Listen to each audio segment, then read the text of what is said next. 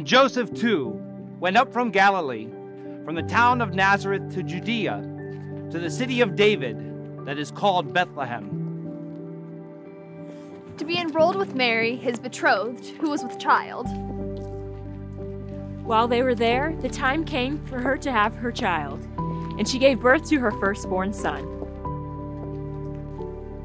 She wrapped him in swaddling clothes and laid him in a manger, because there was no room for them in the inn. Now there were shepherds in that region, living in the fields, keeping watch over their flock. And the angel of the Lord appeared to them, and the glory of the Lord shone around them, and they were struck with great fear.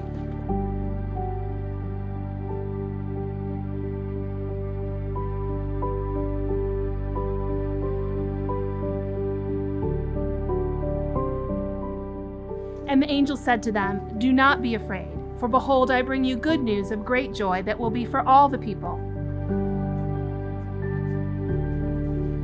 For today in the city of David, a Savior has been born, Messiah and Lord.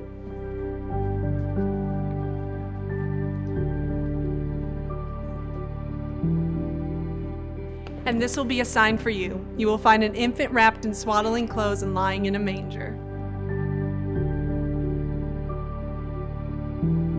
And suddenly there was a multitude of the heavenly host with the angel praising God, saying, "Glory to God in the highest, and peace on earth to everyone